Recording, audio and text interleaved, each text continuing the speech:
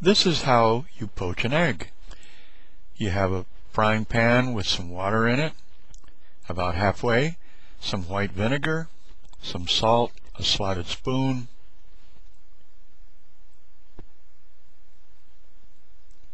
you start by putting a little bit of salt in the water. 1 teaspoon is good. A couple of teaspoons of white vinegar. Give it a stir.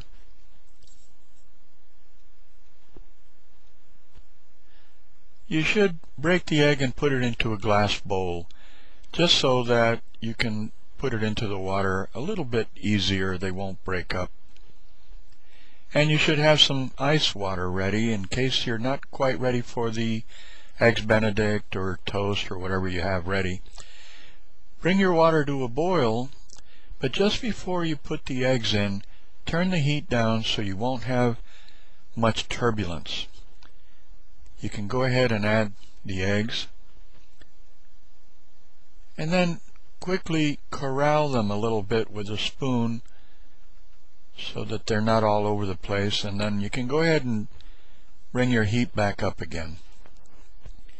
If you're doing a few eggs, this is highly recommended.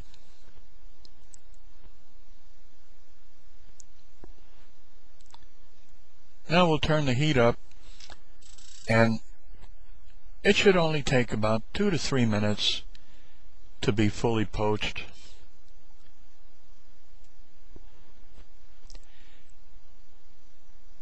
Then you gently lift it out with a slotted spoon and put it into the ice water.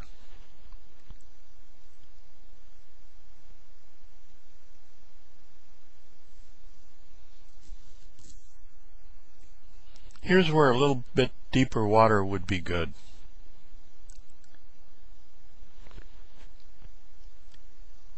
Now they can sit there and wait. If you're going to serve it, then of course you'll want to drain them a little better so that you don't have water on the eggs. Just lift them out gently, let the water fall off, and there you have it. How to poach an egg.